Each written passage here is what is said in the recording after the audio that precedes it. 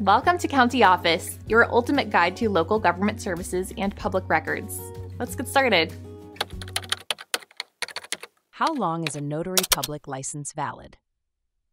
If you're a notary public in New York, you might be wondering how long your license lasts and what you need to do to keep it active. Let's break it down. In New York State, a notary public license is valid for 4 years from the date it was approved.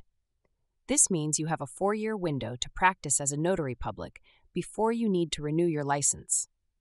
About 90 days before your license expires, you'll receive a renewal reminder and a renewal form, known as the DOS 0026 form, from the county clerk's office where your notary public signature is on file.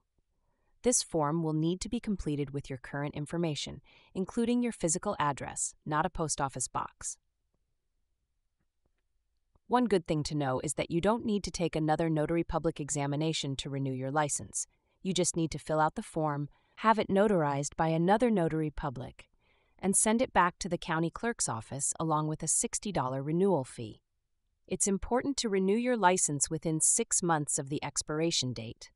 If you miss this deadline and your license expires, you'll have to take the notary public examination again to get recommissioned.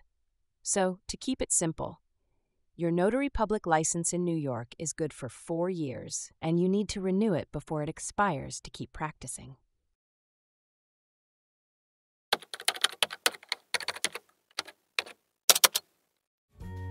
To learn more, check out these links, which you can click in the description below.